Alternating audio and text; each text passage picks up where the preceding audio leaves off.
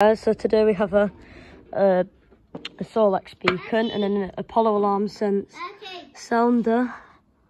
This. It's maybe loud.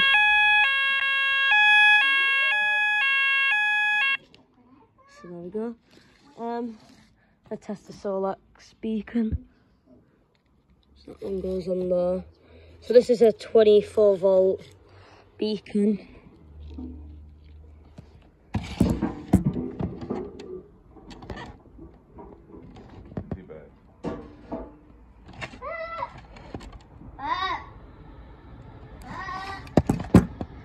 There we go, let's see it in action. It should be.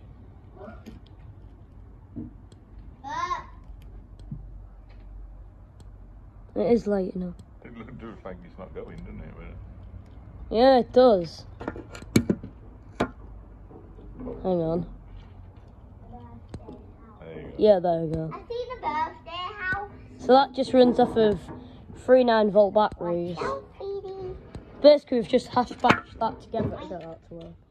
But it's just an indoor Solex. And then we've got an Apollo alarm sense sounder beam. So, yeah, that's all you need is a system like that. Your red one goes on there, and then your black one goes on there. And it's the opposite for this.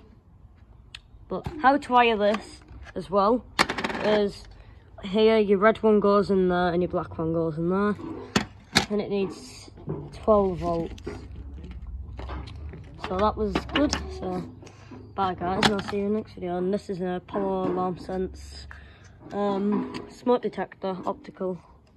Bye guys, and we'll see you guys hopefully in the next video. Bye.